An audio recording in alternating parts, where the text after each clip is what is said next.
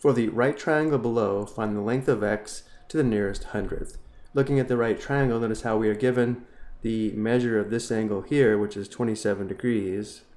So the next step, let's determine the opposite side, the adjacent side, and the hypotenuse in relation to the given angle of 27 degrees. Well, the opposite side is going to be this side here with a length of 4 units. The hypotenuse is always opposite the right angle, so because this is the right angle, the hypotenuse is this side here with a length of x units.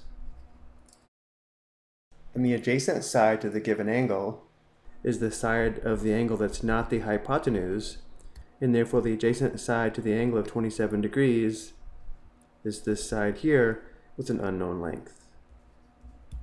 Because we're trying to find the length of the hypotenuse, and we're also given the length of the opposite side, we will use the sine function to determine the length of x, or the length of the hypotenuse, where sine theta is equal to the ratio of the length of the opposite side to the length of the hypotenuse, and therefore for the given right triangle, we know that sine 27 degrees is equal to, again, the ratio of the opposite side to the hypotenuse, which in our case will give us 4 divided by x. And now to solve for x, let's clear the fraction from the equation by multiplying both sides by x. So we will multiply the left side by x and the right side by x. On the left, sine 27 degrees times x is equal to x sine 27 degrees.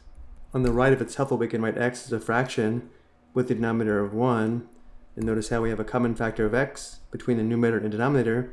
X divided by x simplifies to 1, giving us 4 times 1, which is just 4. And now to solve for x, we divide both sides by sine 27 degrees.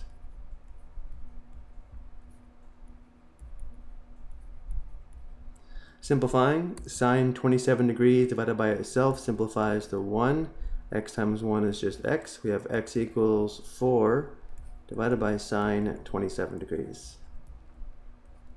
And now we'll go to the calculator and get a decimal approximation for x. And we are told to round to the hundredths place value. The first step is to make sure the calculator is in degree mode by pressing the mode key. And notice how degree is highlighted. If it wasn't, we would use the arrows to go down to degree and then press enter. And now we go back to the home screen by pressing second mode for quit. And we enter 4 divided by sine 27. Close parenthesis and enter. Notice how there's a 0 in the third decimal place, or the thousandths place value, and therefore we round down. X is approximately 8.81 units.